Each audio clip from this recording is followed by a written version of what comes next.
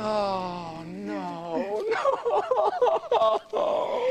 Transformers 1 is flopping hard on the box office. And that was a motorcycle. Gee, thanks.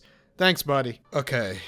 We kind of suspected this was going to happen. I definitely blame the marketing. The marketing has been utter trash, and I understand that they didn't want to show too much of a lot of stuff, especially the more dramatic parts of the film, which was fantastic, by the way. But the majority of the normies just saw it, oh, it's just a kid's movie. Well, I'm not a kid, I'm not gonna watch it. I'll just watch it in digital. Because whenever I recommend this film towards fellow co-workers at work, they were just shocked to hear that there's actually a lot more to it than what they saw in the advertisements. And then you got some who are utterly lazy and going, oh, I just want to watch it in my home. Which, in my personal opinion, I love the theater experience. I love going to the cinema, getting some popcorn, getting my raspberry Fanta, and have a good time and get to see other people enjoy the movie like I do, or suffer if it's not good. But we definitely live at a time where we've experienced so much garbage to the point that we're pretty much picking and choosing what kind of film we want to see if it's worth the theater experience. And I am guilty for this as well, because sometimes I'm a bit skeptical going, oh, is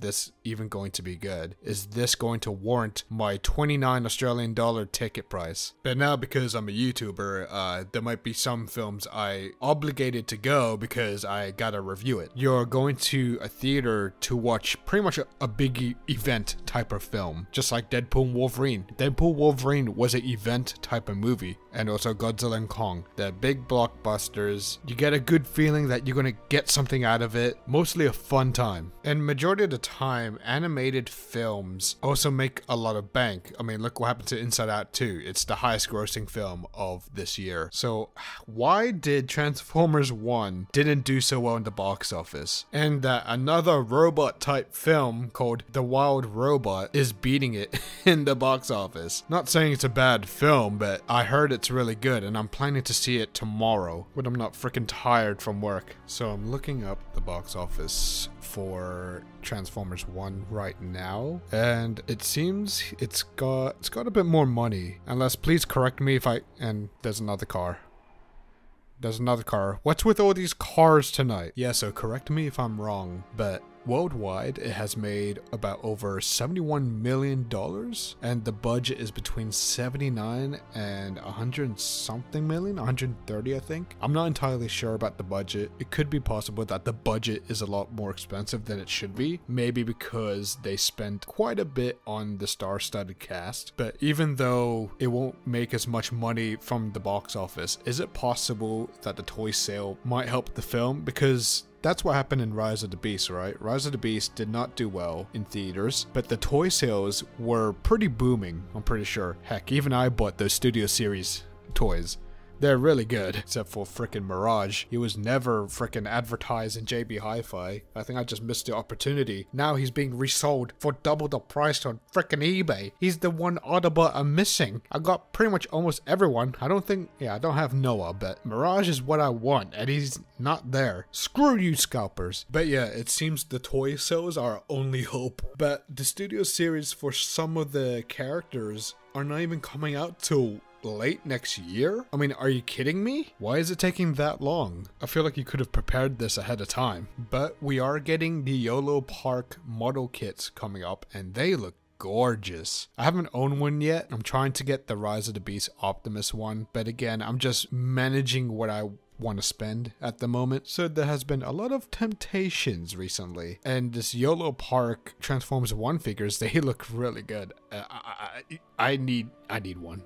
Please, I need one. Give it to me. But yeah, I think we can also blame Hasbro for just not having this film pushed out to everyone, or just market the movie the way that should have, which I guess they did in the second trailer, but a lot of people made up their own minds. I feel like once they start going ahead with the Transformers and G.I. Joe crossover, they're going to market the shit out of it, mainly because they're going to get famous actors to play the G.I. Joes, put them front and center to take away the screen time from the Transformers, as it usually does. I'd be super surprised that that's going to make money. But even so, they have no clue what to do because it's in early development, and yet they announced that they're making it. I don't understand studios announcing shit that is really on a very early concept base standards, when I feel like you should announce your product when it's, I don't know, almost done, or when you have a director, writer, and crew and everything, and actors. Because yeah, the Transformers and G.I. Joe movie doesn't have any of that, so we probably won't get it till, I don't know, 2028 or some crap like that. But who cares? We want sequel to Transformers 1. But again, money talks, and if Paramount and Hasbro see no money into the Transformers 1, you know, the animation side of things, then there's no point of him pursuing sequels for that series. But I guess only time will tell if Transformers 1 will make more money in the coming weeks. I hope it does. I mean, us fans, we're watching these films over and over. Actually, I'm very curious how many times you've seen this film. I want to watch it a second time, but I just need to find the time to do it, because we're finally getting something good here with Transformers, and it's a pity that people just judged it from the first trailer and just went, well, I'm not a kid, so I'm not gonna watch it.